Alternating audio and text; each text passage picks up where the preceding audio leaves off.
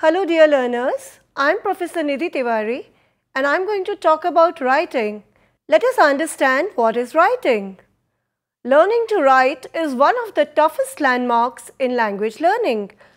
One of the reasons for this is that writing involves the use of multiple abilities at the same time.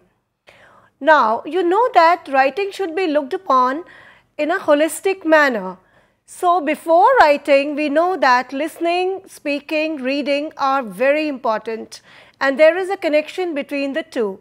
The learner can only come to writing until he has not understood listening, speaking and reading. That is really essential. Now, what is writing? The definition is writing refers to the act of making symbols and marks on a surface which can be understood by another person. This definition, however, makes no reference to the important link between language and writing and say a person drawing a picture. The picture is also made on a surface and may often be understood by many other persons, but we don't call it writing. The dictionary definition also ignores the important link between speech and writing. Writing is a medium which can be used to express what has been spoken. The written word is more permanent than the spoken message. Spoken language is constantly changing. Written language changes very slowly since there are many social pressures to sustain its form. Let us now look at the fine motor skills. We all know that before a child can learn to write, it is necessary for him or her to develop fine motor skills, that is, the ability to grasp. We all know that children find it very difficult to hold the objects. So, in order to encourage the development of these skills, children should be allowed to manipulate solid objects as they see it.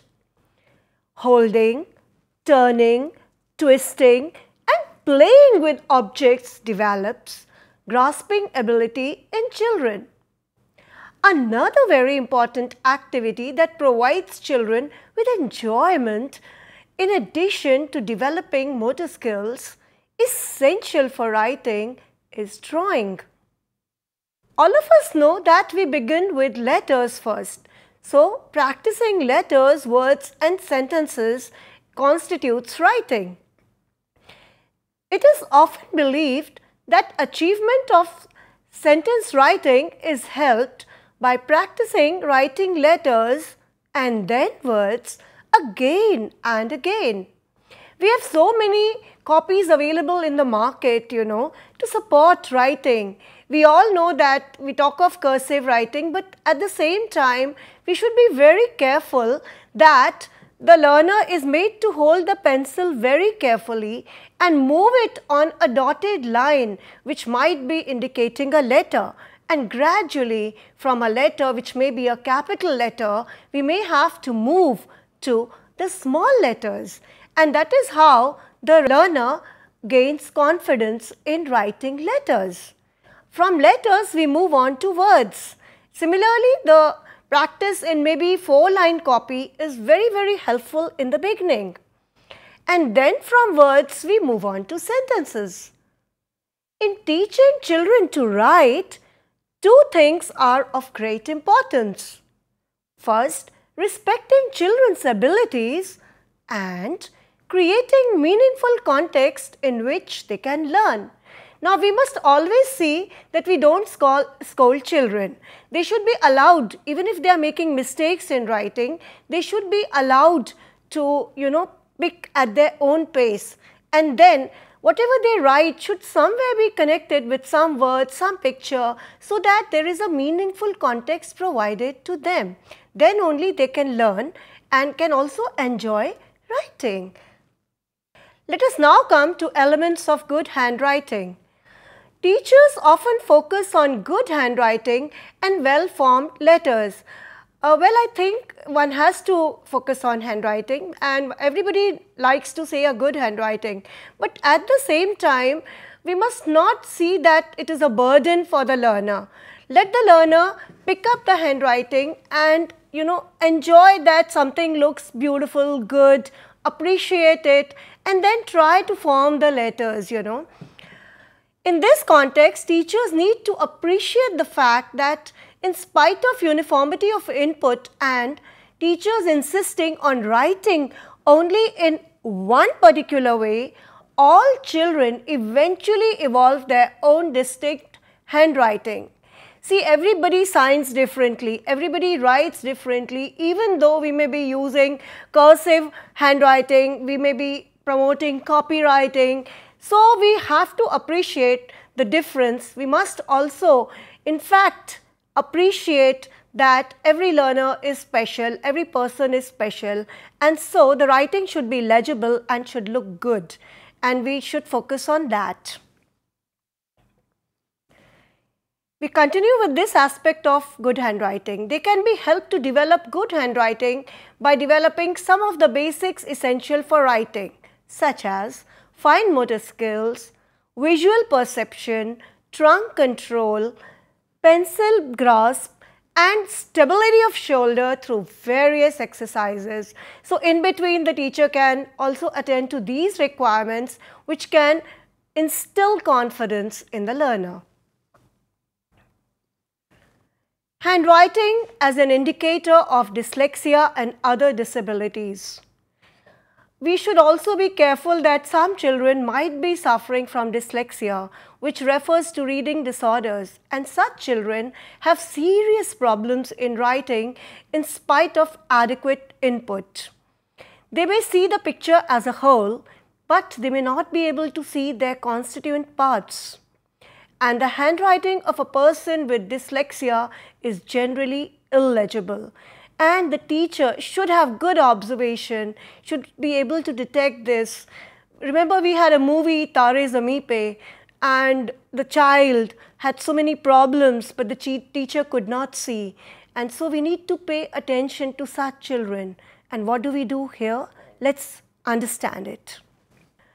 Dyslexia shares several of its characteristics with other conditions associated with poor writing skills, such as dyspraxia, which means poor motor skills and planning, deficits in visual perceptual skills.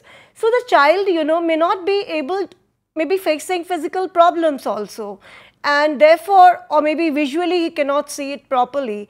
So, overall dyslexia and dyspraxia can lead to writing problems, and here if the teacher has any doubt, then it has to be ascertained whether this child has a condition because of which he or she needs special help. And then it becomes necessary to seek the help of experts such as occupational therapists, and they may be able to really look into the requirement of this special child. Now let us come to the characteristics of good writing. Our written language is expected to conform to certain rules of spelling and grammar. And when our children come to the primary classes, especially class 4th and 5th, then by the time spelling and grammar is focused upon.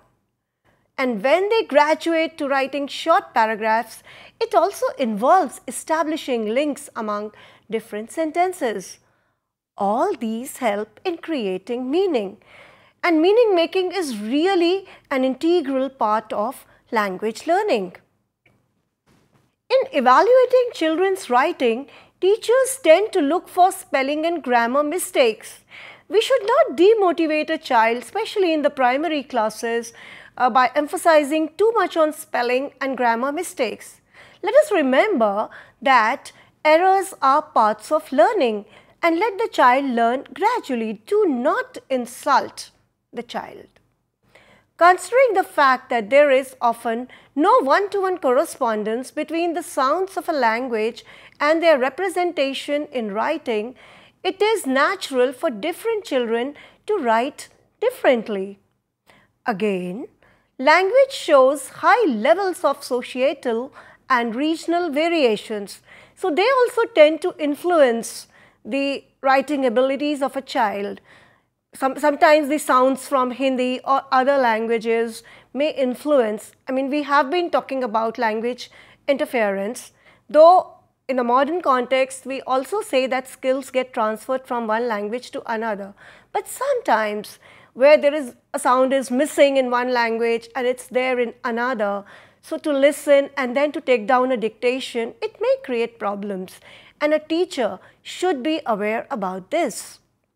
To teach correct spelling and grammar to children, they should be given increasingly interesting and challenging writing material to read and should be encouraged to write in various contexts.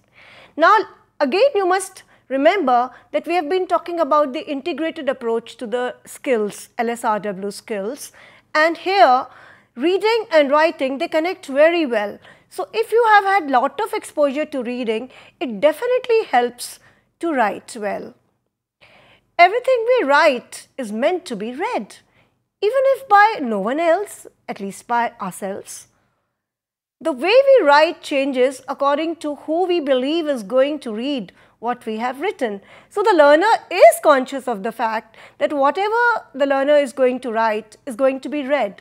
If it is meant for evaluation, the learner writes in that manner, but we have to make the child tension free and let the child just enjoy writing on topics of his or her interest without bothering about evaluation, just thinking that okay, I'll read it, my friends will read it.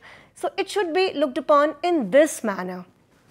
Coming to the characteristics of good writing, lucidity and brevity are also desired, since they communicate the meaning of the writer wants to convey with minimum confusion and effort on the part of the reader.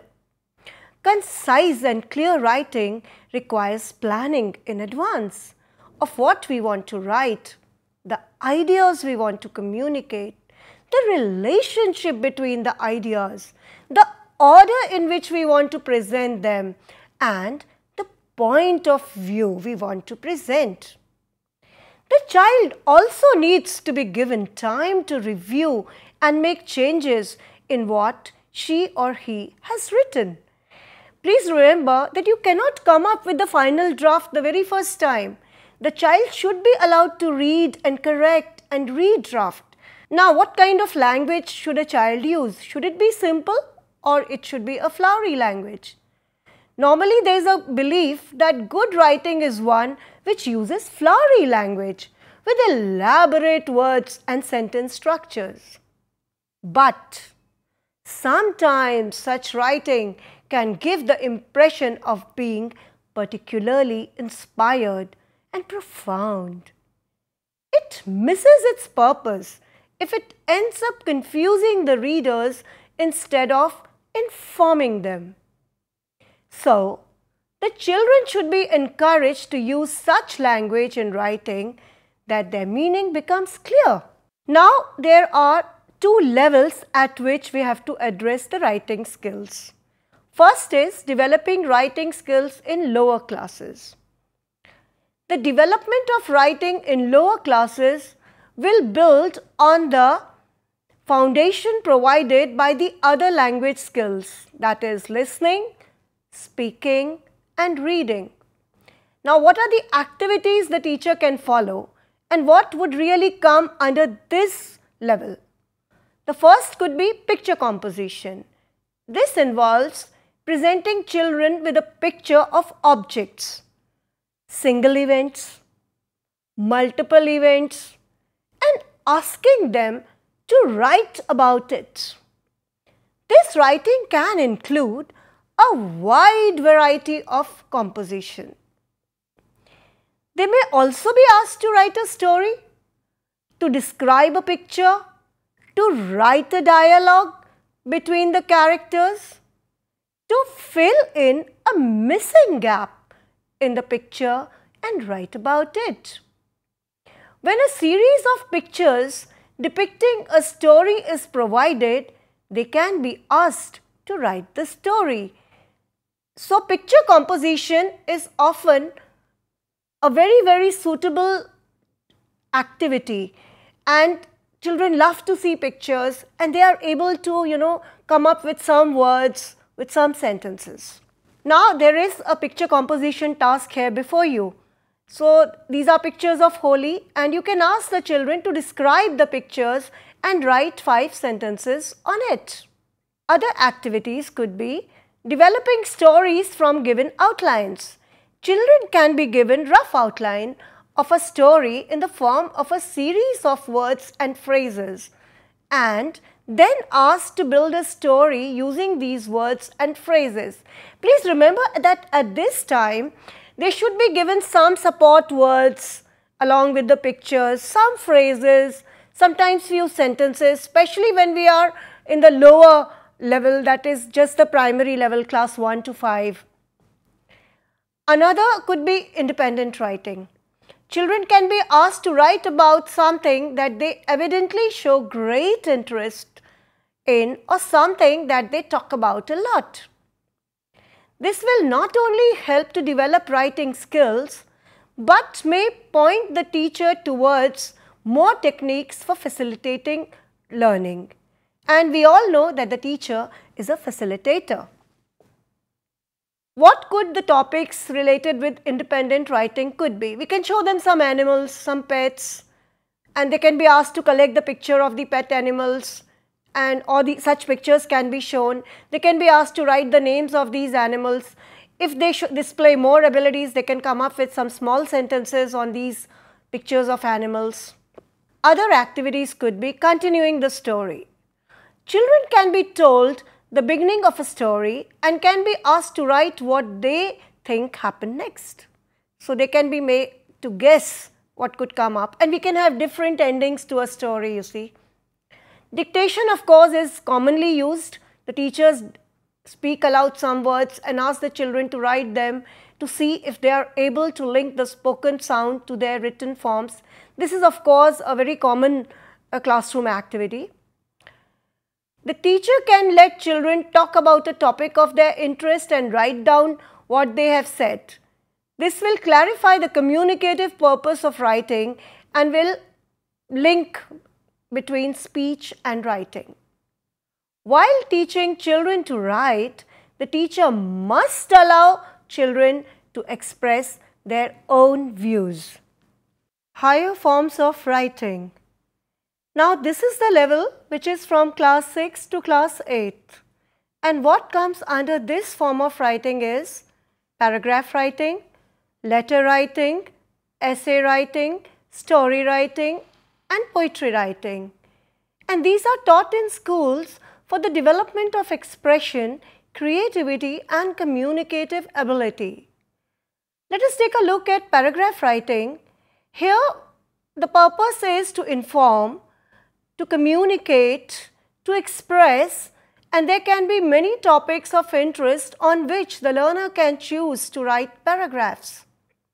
Letter writing is covering the area which can be informal as well as formal, and the letter writing format has to be taught to the learner by the teacher, after which the body of the letter can be focused upon.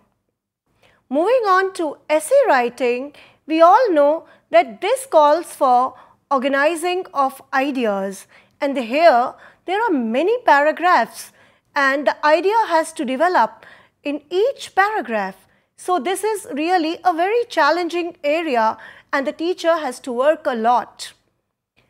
Moving on to story writing, this is a very interesting area and we have already spoken about it in the earlier slides, that how children can be encouraged to write stories using pictures, and later the story can be narrated by the teacher and they can be asked to provide different endings to it, and then those ideas can be compiled by the children and later can be written down. Coming to poetry writing, this is a really fascinating area.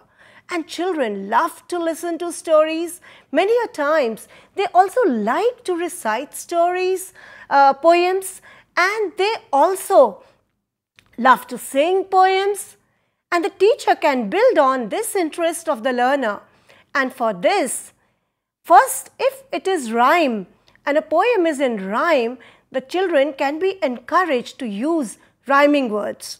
So, if the child has come across words like sun, then they can be asked to provide some other rhyming words, some and something some or sun, moon, something like that, which connect with the planets, you know. Then we can move on to pictures. Here the children can be asked to draw the picture of a butterfly.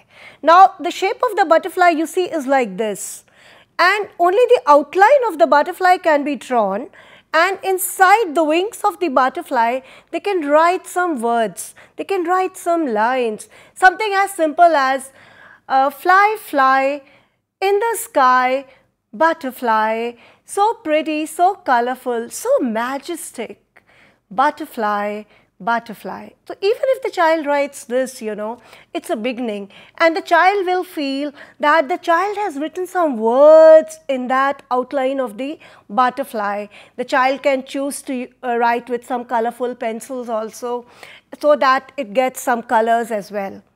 Similarly, some flowers, some objects can be chosen by the writer, by the learners. Then the children can be exposed to some haikus, which are small poems, and the children can be asked to read haikus, and that can also encourage them to write, you know, few lines, small poems can come up in this manner.